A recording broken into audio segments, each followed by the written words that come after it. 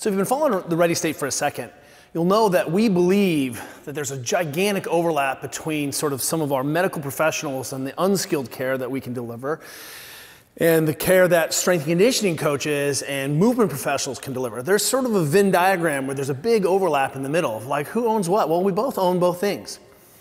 One of the problems I have sort of traditionally with kind of rehabilitative medicine, right, physical medicine, is that there's a foundational error in the way that we approach patients or people who are seeking care.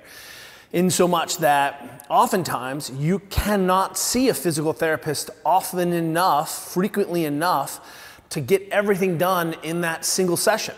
So if I say, hey, this has to be a physical therapist driven change or a medical professional driven change, but I can only see you every other week, or it took me 10 weeks to get in, or it took me 3 weeks to get in, or you see that we have what we call a type 1 error there, is that there's a foundational error in our thinking.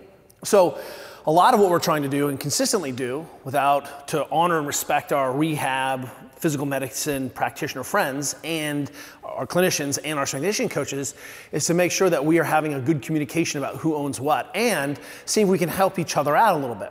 So one of the things that makes everyone cringe was when we hear the language of I'm going to break up scar tissue, right? I don't know if you want to break up scar tissue. That scar tissue is holding you together. And certainly if you're mobilizing, I don't know if you're really mobilizing scar tissue very much, right? We're certainly restoring how tissues slide. We may be changing fluid dynamics, all those things, but we're absolutely not breaking up scar tissue. But we are going to mobilize the scar around some of the tissues, especially the related tissues, the neighborhood tissues, especially after surgery. So when we teach our athletes and our patients how to manage a surgical incision repair, aka a scar, then we want to make sure that they understand that first and foremost, we don't mess around with poorly healed or incomplete healing scars. Those things need to look like there's no scabs involved. But if I am trying to wait for my therapist to be able to manage how these tissues are articulating, I will not see her often enough or frequently enough to be able to manage that. That means it's got to be on me. And if I don't empower my patients or myself in order to take care of these tissues, I'll be left with an incomplete process where our systems approach of do these tissues slide and glide, that will be a problem. So let me show you a couple simple ways that we empower our patients when they're training after a surgery. So for example, one of the things that's really easy to do is called skin rolling. And everyone's going, oh, I knew you were going to go with skin rolling. But you should be able to not just cross friction that, right? I'm rubbing back and forth. I'm just tacking and moving back and forth. All of the tissues here should roll, slide, and glide. So here I am 6 weeks out of a total knee resurfacing. And what I can be feeling like is, well, how does this tissue feel? Can I pucker it all the way around? Is it free? And it's really simple for me to say, hey, this doesn't feel like this yet, right? And that I always have this reference limb that allows me to go, well, I can grab this here, and look, I can grab my skin around my kneecap. Well, it's a little trickier here, and this skin's a little thicker.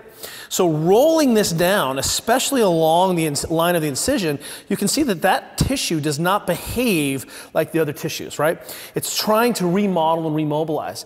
But if I leave it alone, it'll just stick to the areas below it, right? That's part of the healing process, how we heal through these layers. So one of the things that I'm trying to do is make sure that it slides so that I'm not trapped in an exoskeleton sleeve as I begin to move and model the tissues underneath.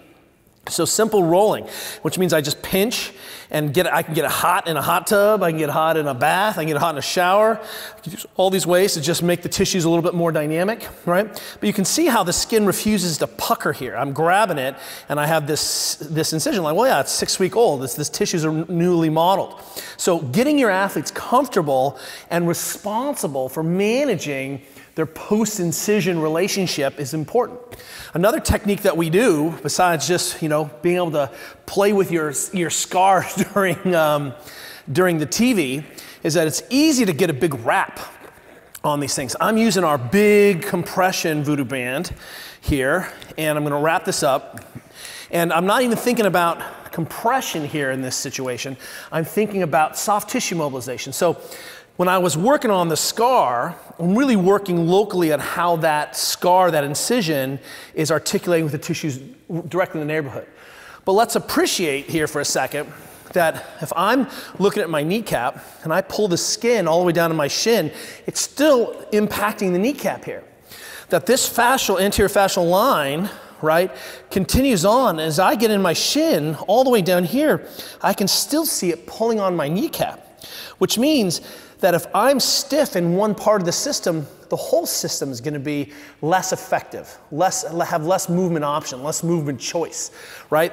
Same thing works upstream. You can imagine that as I pull on this skin, you see the skin getting pulled all the way down in my shin. Look, still pulling, still pulling. I'm just following the fascial line here. And you can see how it makes a big difference from here to here in terms of how the skin articulates and how this tissue slides. So coming back, when I wrap this up, one of the things now that I can get is all of this, what we call global shearing or global sliding or global mobilization. And all of a sudden I'm just rotating and resisting my own rotation. I twist one way, my leg twists the other direction.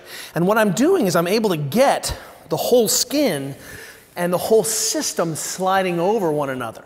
So it's a really powerful way to get the tissue system as a whole, this kind of global circumferential soft tissue system, to be able to articulate and move en masse, right? I've got to get it all moving. And this, again, is something that my physio, my chiro, my rehab specialist may not have enough time to do as they're helping me manage my care.